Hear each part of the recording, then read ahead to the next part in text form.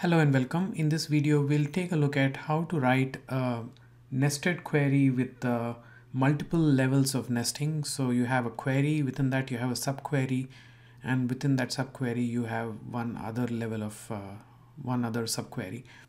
So let's say you have a query like this. You want to get the names of customers who buy at least one computer.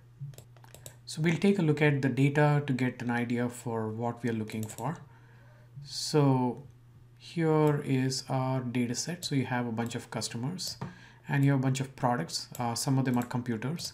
And then you have a bunch of information about which customers purchased which products.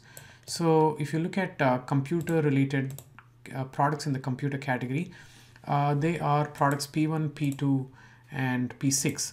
So what we need is we need to look for P1, P2, and P6 in this column among the products and look at customers who correspond to P1, P2, and P6.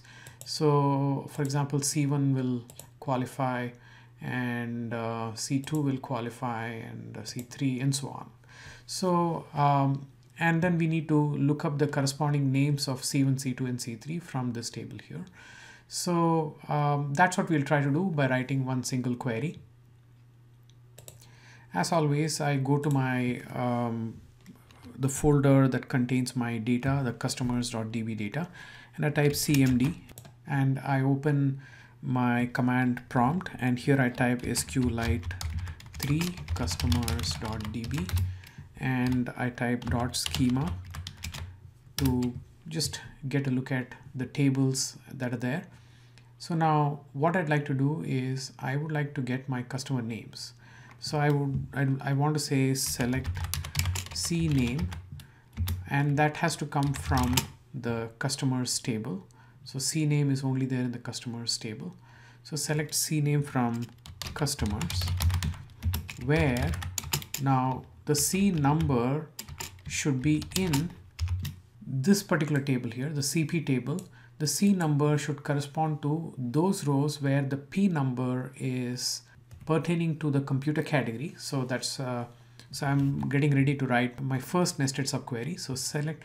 So what I want to write here is select C number from CP, where the P number is in the list of P numbers that correspond to the computer, and that information is there in the products table.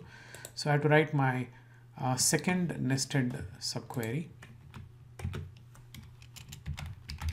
Select P number from products,